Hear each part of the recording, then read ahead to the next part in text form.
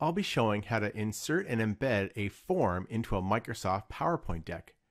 I'm using Microsoft PowerPoint that's part of Office 365, and that's what you'll need to do this. Now let's start out. I've got my slide deck open here in Philosophy, and I'm going to go to the Insert menu. Right here, there is a Forms button. So when I click Forms, what's going to happen on the right side, it's loaded all the forms and quizzes that I've already prepared. So I've got a philosophy quiz and a couple other forms. Now to start out, we'll keep this simple. I'm going to put a form quiz right onto this slide. So I've selected the slide and I've got the form here, and I'm just going to choose Insert. Now you can see it inserted that philosophy quiz right onto the slide. Now it's ready to go. It's really easy. Another note, if you want to change something on that, there's a little flyout right here. If I click it, you'll see I can choose to select or delete. So this allows me to manipulate the actual form that is embedded on to the slide. Now, the first thing I'll do is, let's say I'm distributing this PowerPoint to students in my class or other people. When they launch this slideshow, I'm going to launch it right from here. That form will be interactive. So from the current slide, here's the quiz. So who's this a picture of? That looks like my good friend Socrates. Next question, number 2, I'm just going to guess this one, I'm not really sure. And then lastly, describe the philosophical underpinnings of Bill and Ted's excellent adventure. Well, that's easy. Be excellent to each other. And when I'm done, I just click Submit. And this is just like the regular form survey. I get thanks and a response. And now when I hit Escape here, you'll see I'm back into PowerPoint. So that was really easy just to embed a quiz that I created, as well as we'll talk about forms in just a bit.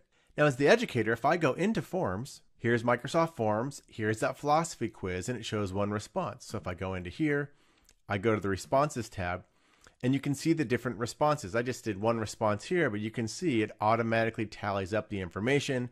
There's some nice graphs and charts. I can even open that in Excel. And that's how quizzes work in Forms. Now to go back to PowerPoint, we'll show how to create a new form. Back in PowerPoint, I'm going to go to the end of this slide deck, and I'm going to have a very last slide here. We'll create a new slide. And it's just a blank slide, but I'm going to click Create a New Form, and we're going to put a form onto this. This is going to be a little survey to see how they like my class. So I'll click New Form, and this launches me right into Microsoft Forms. So I'll give my form a title. How would you rate today's class? And we'll add a new question, and it's going to be a rating question. And I'll say, rate the class today on a scale of 1 to 10, and we'll choose the levels, and we'll scroll down to say 10, and we'll make it required. Just one simple question, and I'm all done. This is what it's going to look like when it shows up as the form.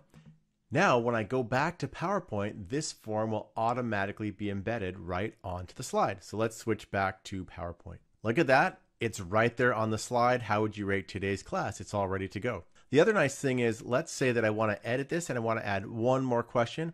If I go to Edit right here, here's that little form. How would you rate today's class? If I click Edit, it launches me right into that form. Maybe I want to add one more question. What was your favorite part?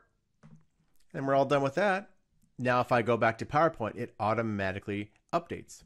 There we are, that new question is added. So at the end of this presentation, they can now fill out a little rating, and I can go get all of that information in Forms. If you found this video useful, give it a like. Now, if you want to keep up with all the latest quick tip videos that I'll keep releasing, subscribe to my channel, and then just ring the bell so you get notified for all the new videos that post.